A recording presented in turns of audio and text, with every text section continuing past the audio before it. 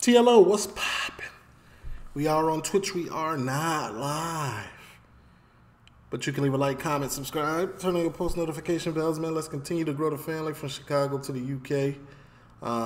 If we do go live and you happen to miss it, this is the channel where it will be.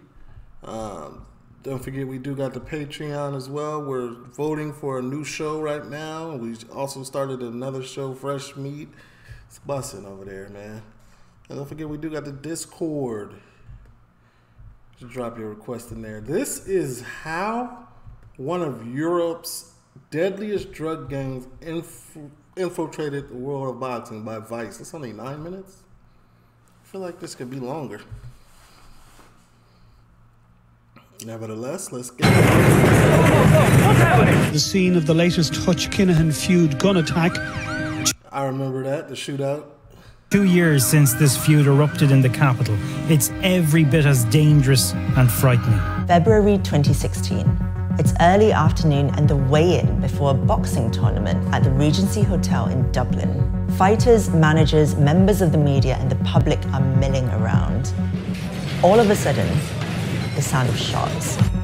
Two men stormed the hotel lobby wearing mock Irish police uniforms and blasting AK-47s. For someone to be shot dead at a boxing weigh-in, was remarkable. He was spotted by the three armed people who were dressed as Gardaí, and they shot him there and then. It was a chaotic but carefully orchestrated attack that left one dead and fell short of its intended target, Daniel Kinahan, the day-to-day head of the Kinahan cartel, a criminal syndicate set up by his father in the late 1990s, which is now one of the largest in the world. It's a never-ending page-turner, this story, really.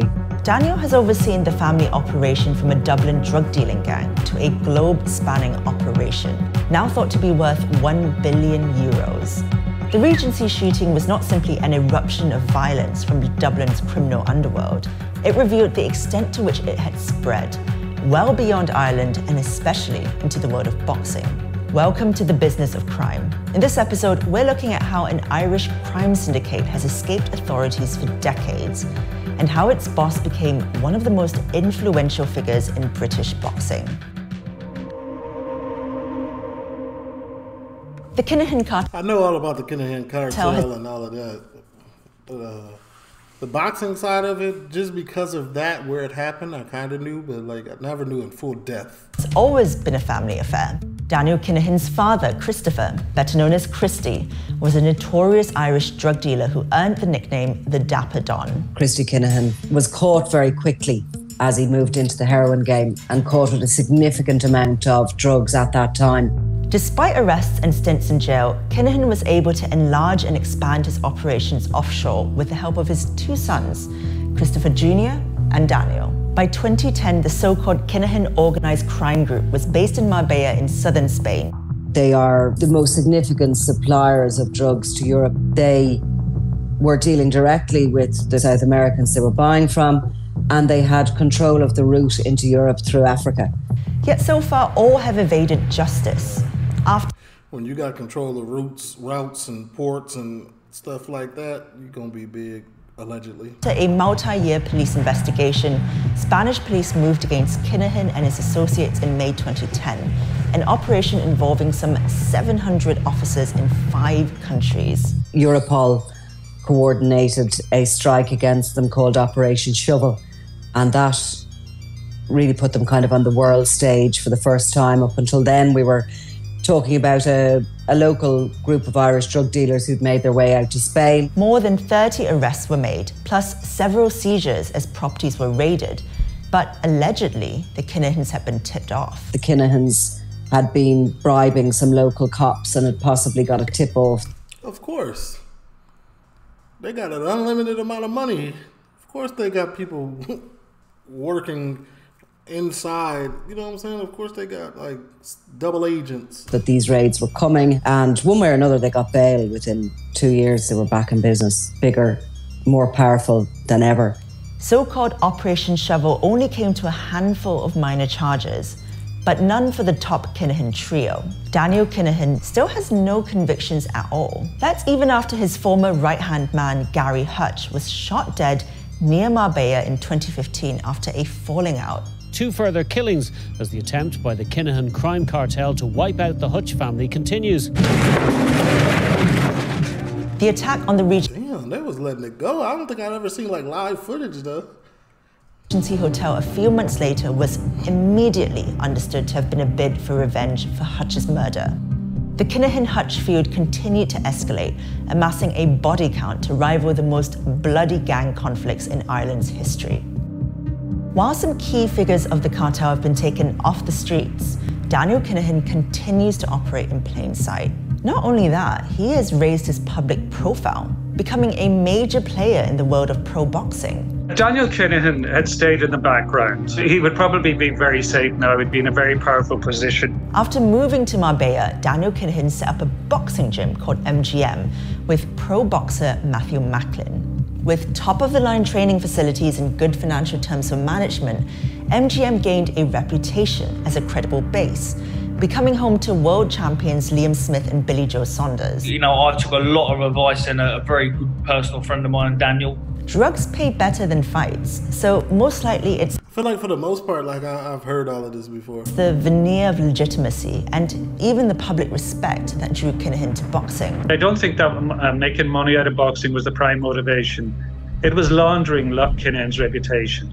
You know, it was the definitive example of sports washing, that he wanted to be seen as a guy who'd taken over boxing and the guy who cleaned up boxing, which is very ironic given who he is and, you know, the fact he comes from a very dirty trade. In August 2014, boxer Jamie Moore was shot at Kinahan's home in what was thought to be a botched attack on Kinahan.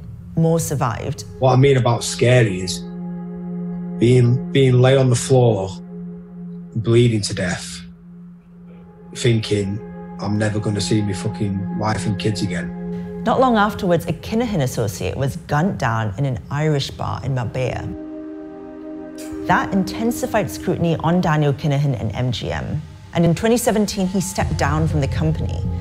MGM rebranded as Wasn't the lady, some lady picked up as well? Like, and then they got her out of there too? TK and got a new boss, blaming bad publicity. Okay, the initials have had to change, the name of the company has had to change, but it's everyone knows that that's the same.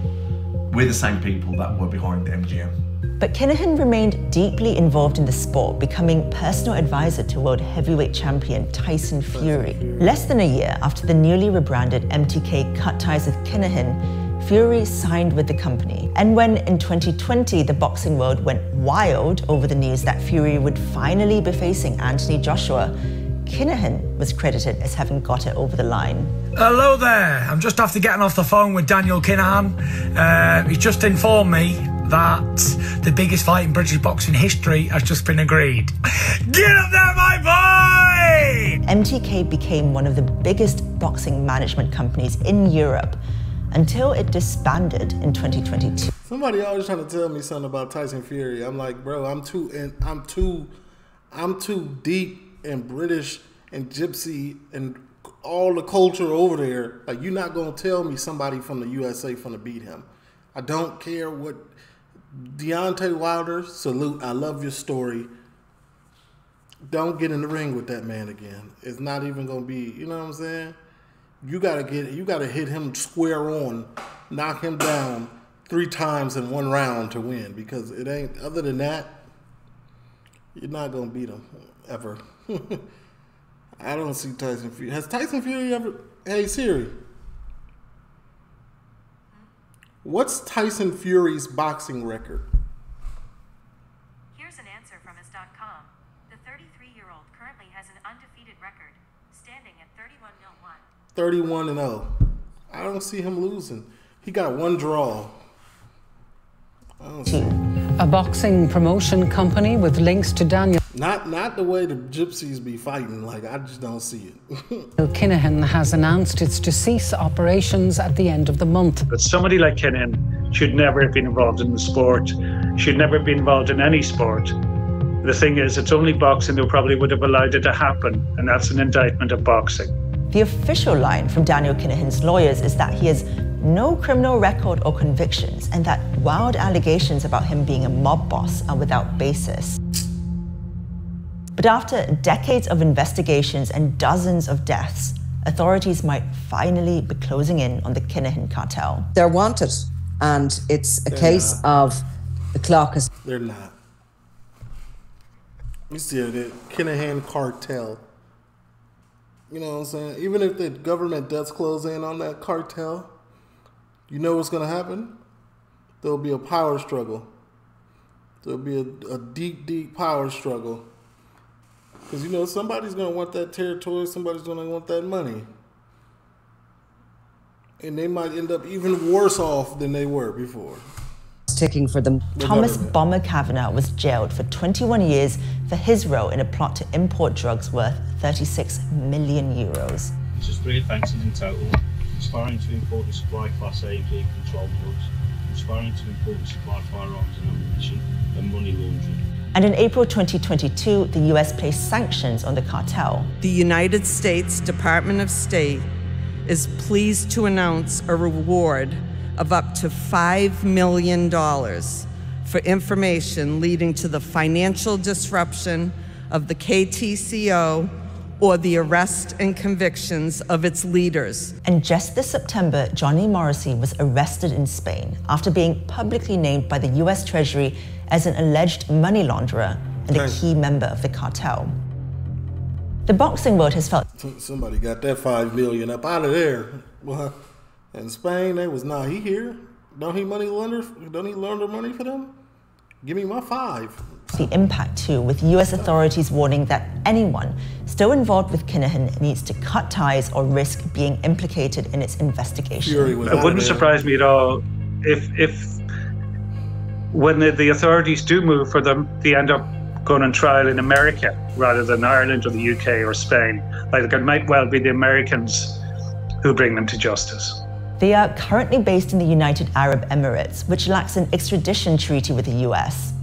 Authorities are biding their time, but all will be hoping this will be their last round in the ring with the Kinahan cartel. Yeah, DLO, leave a like, comment, I'm gone. Don't forget to check the description, the link tree, see if you participate in anything down there.